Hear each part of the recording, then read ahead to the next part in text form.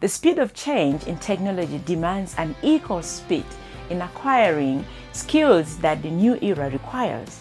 While governments have the huge responsibility to provide the necessary infrastructure and the environment for you to thrive in the digital age, you also have the responsibility to ensure that you are proactive in the digital upskilling of yourself. You need to ensure that you are well positioned to take advantage of opportunities presented by the fourth industrial revolution. You need to learn how to leverage technology to increase your value and your human capital. Acquire the best skills and the best knowledge so that you can future-proof yourself. We are presented with opportunities brought by the fourth industrial revolution. These opportunities require that you are fully equipped with the necessary digital skills. This will empower you, of course, to contribute to the digital economy while addressing other pressing issues that are facing maybe your community or your city and perhaps your country at large. Digitally upskilling yourself will give you the ability to creatively match technological solutions to everyday real-life problems. Digital skills will give you a high-level understanding of the digital world and their application in the economy. Digital skills are critical for the future of work, and you have to proactively be seeking ways to equip yourself with these skills so as to take advantage of the opportunities presented by the fourth industrial revolution.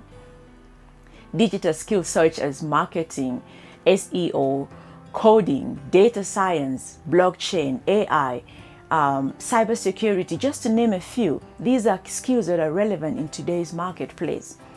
And there is a high demand for skills in sectors such as retail, hospitality, tourism, financial services, sales, customer service, human resources, data management, and information technology, because technology is touching every industry. Even those working in manufacturing need digital skills. People with just one fixed skill set will not be able to survive in this era. So you have to learn different skills, learn different marketing skills that will allow you, to be able to make decisions regarding your life. Learning even the basics will help you understand which technologies you should study in depth. For example, an IT technician may have to study, say, data science in depth. Meanwhile, a manager may only have to study about the basics of the fourth industrial revolution without necessarily having to be an expert in any of the technologies. So whether you are young or you're old, digital skills are critical for the times in which we're living. Digital skills will empower young people to be self-sufficient and to pursue entrepreneurial ventures, create jobs for themselves rather than just being, job seekers or being angry at the government. Digital skills will help them to be able to create something for themselves.